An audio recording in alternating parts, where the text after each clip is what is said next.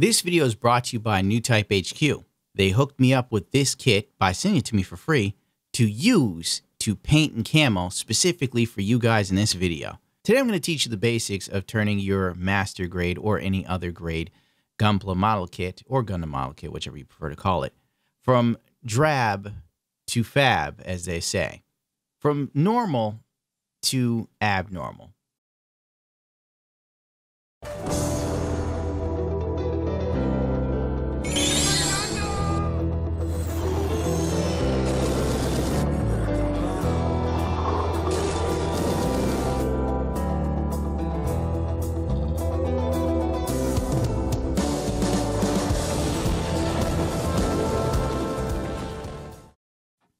First off, you're going to need a respirator.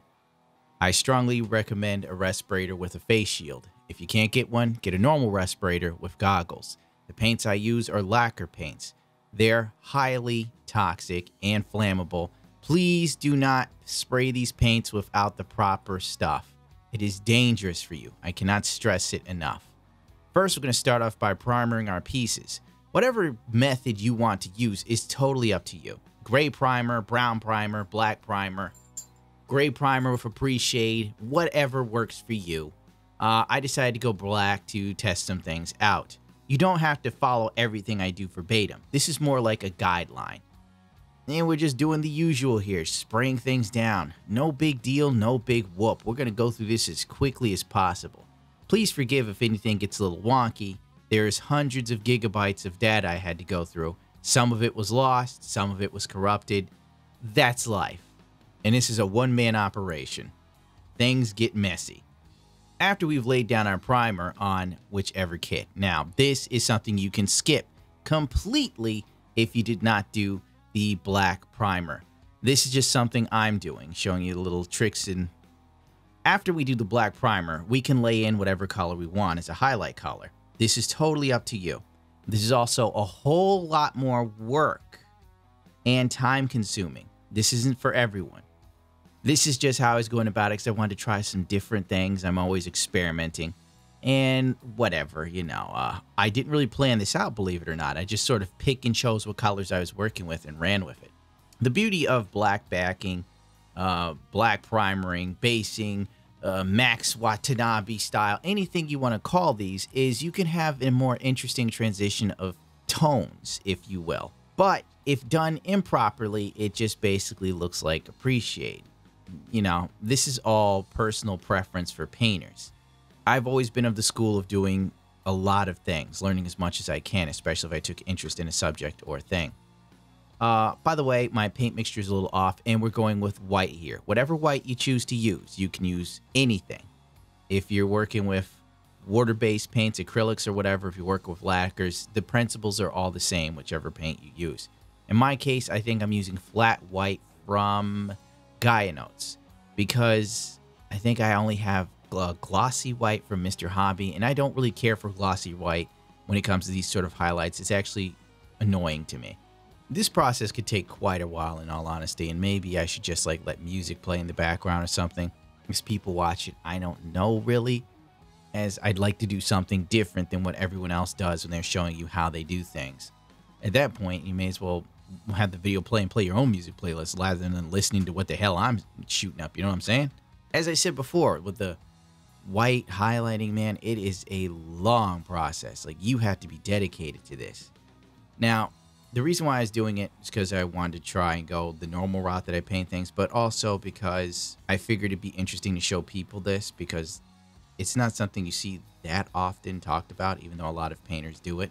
But if you're not doing the black backing, you can skip all of this, actually. Now, after we finish spraying down our white highlights, we can move on to the color we want. This is a very grayish brown. It's probably a more military gray, maybe Russian. I can't really remember. As I said before, I was sort of just going with the flow while painting this. There wasn't really a set plan.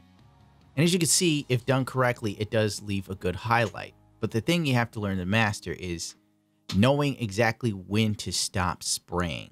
Because if you do too much, then all the work you did under it will be completely washed away and you would have wasted your time, and now you have an extra 2 layers of paint for no reason. If done correctly, it looks fantastic. If done incorrectly, it's too light and obvious. Once again, this is a skill you have to develop. Now, after we've done that, this is part of my whole overkill style. Well, one of them. We're now doing an extra highlight.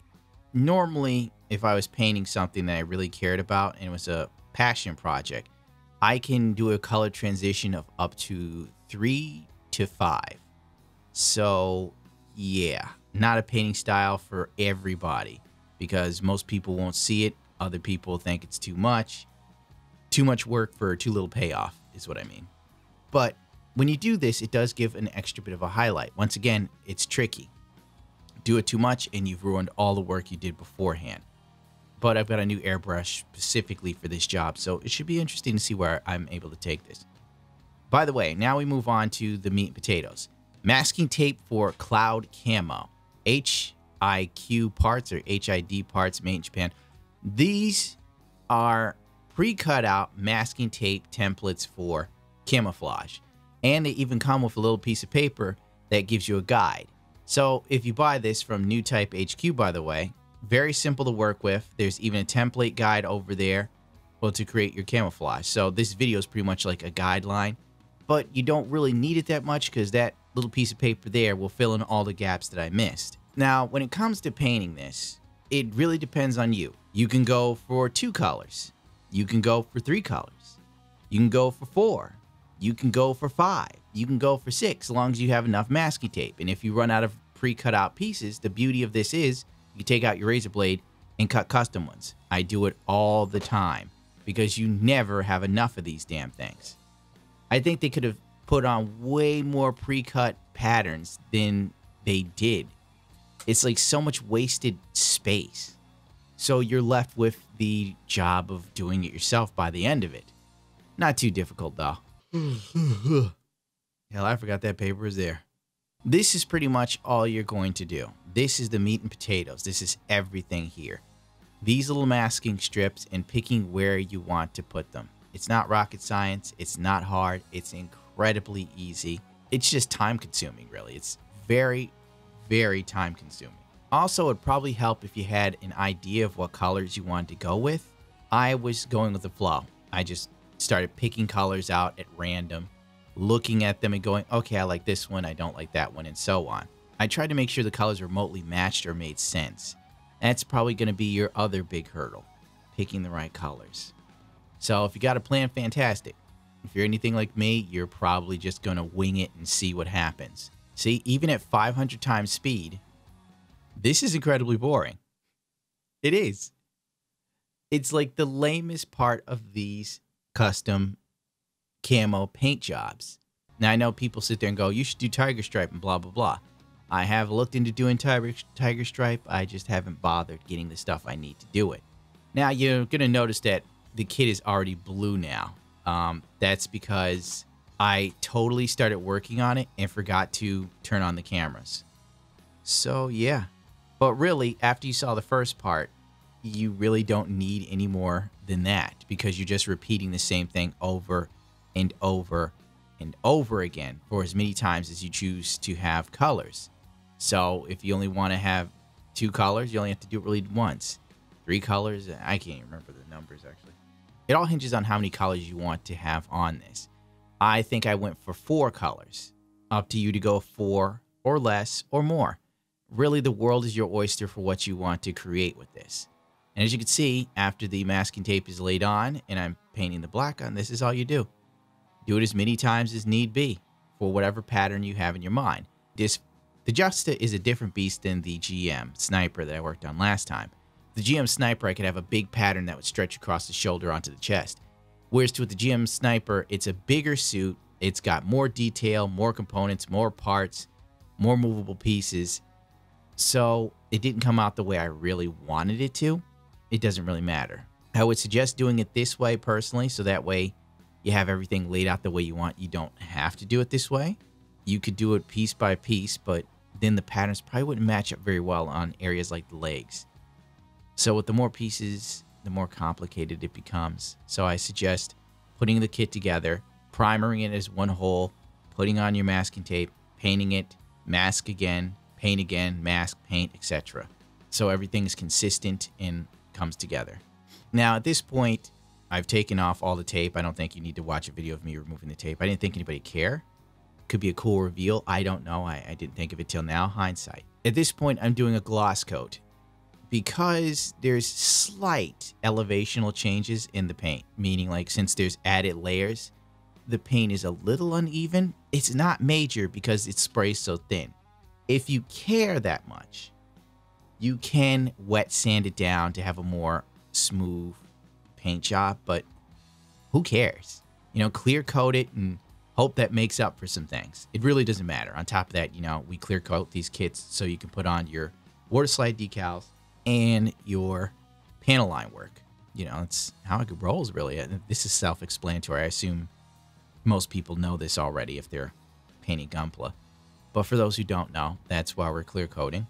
Now, after we've put on all of our little bells and whistles, you know, panel lining, etc., we're going to whip out our flat coat. I would suggest Mr. Hobby's GX flat. Now it comes in a normal GX flat and a UV cut GX flat. I'm using the UV cut and I actually like it. I really like the GX flat versus any other flat paint. That goes for Gaia Notes and that goes for Alcalad flats. I have so much Alcalad clear coats that I no longer touch now. And now we're just flat coating. It's pretty much the last part of painting it. And I know this is a quick fire tutorial, and that's mainly because all my camera stuff got all mixed up and I forgot some things. I apologize. But pretty straightforward. If you want to know what airbrush gun I'm using right here for the flat coating and priming, it is my Pipcom 270, I believe. I did a review on it. Check my channel. Stop being lazy. This is my go-to airbrush gun for clear coating and primering. And even bigger model kits, like you can use this on perfect grades or like a really huge HG, you know, when they have like the Mobile Armor HGs. This is fantastic for those because it just covers so much space. The problem is it moves a lot of air and a lot of paint. So if you don't have a compressor to really support this, you know, if you got like a small 2-gallon tank compressor, which most people do, this thing is going to have it screaming. Yeah, pretty straightforward clear coating. It's boring as hell, dude. No, wait, I'm flat coating right here. Oh, God, no, I forgot. Oh, I forgot to take apart the backpack and repaint the gray parts. Oh, my God. Ah, Can't believe I forgot that. I did take apart the kit after I clear coated it and then repainted the inner frame so that way, you know, everything wasn't all camo, because I thought it'd be cooler to have transitions, you know, like, oh, there goes the metal part, there goes the armor, that's standard paint, you know. But I forgot the backpack, and you know what? I'm too lazy to take it apart to do it again. Also, be careful taking the Justice hands apart when you're trying to repaint the inner frame, or else it's gonna break. I broke my Justice hands, and then I had to pin them with some brass rods. Thank God I had them. Well, after it's all said and done, and we've done all our prep work and painting and so on and so forth, this is what the Justa, or whichever master grade or high grade, whichever kit you paint, will look like. And I can say I'm pleased with it. It came together in the end, especially for a guy who was just doing some guesswork paint. I didn't go all out in this paint job. I just sort of did the bare minimum. I did the first layer of paint, or the first coat of gray, with some transitional lighting. And then I realized that's going to make painting this so much longer if I do that. So I only did it on the first color. And then for the blues and the blacks, one color, screw it. Nobody's got time for that. I've got other projects I have to work on, unfortunately. This is basically a video for all the people who want to know how exactly I painted the GM sniper in his camo outfit. And this is what we got here. I think it really works for the Justa. This blue on black and gray is not far off the original intended colors. It still gives that special ops feel and a very sensual and sexy vibe. I mean, look at this thing. It just jumps in your face, dude. It is ready to just let you have it. Hopefully, after watching this video, it's given you some bravery to do this yourself. Sorry if it wasn't super in-depth with painting the frame and all this other stuff, but I figured if you're already painting Gunpla, you already know about most of this. I'm assuming. I just gave you enough so that you know how to do the one thing that perplexes you. Everything else of painting the kit was pretty straightforward. In fact, it's, you know, stuff you learn with your first couple kits, in my personal opinion.